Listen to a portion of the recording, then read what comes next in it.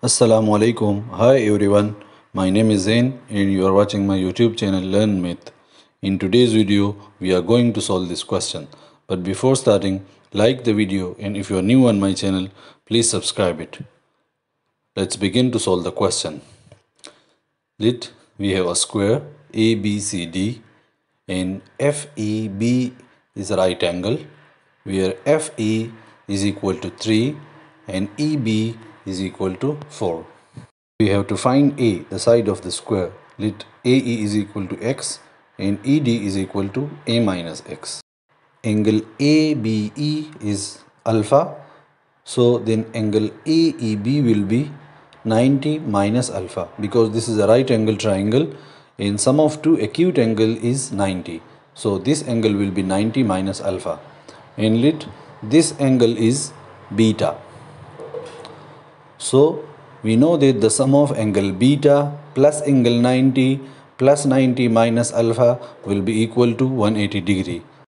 Because AD is a straight line and sum of these three angles will be 180 degree. 90 plus 90 is 180. So we can write like this. 180 will be cancelled with 180 and we can write alpha is equal to beta.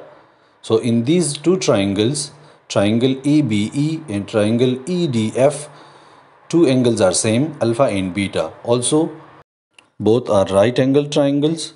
So the third angle will be also same and these two triangles are similar.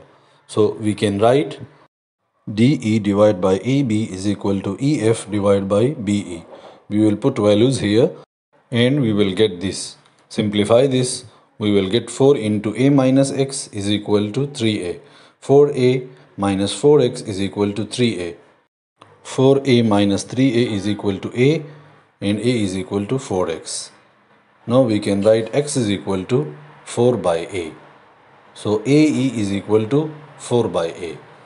Now the triangle BAE is a right angle triangle.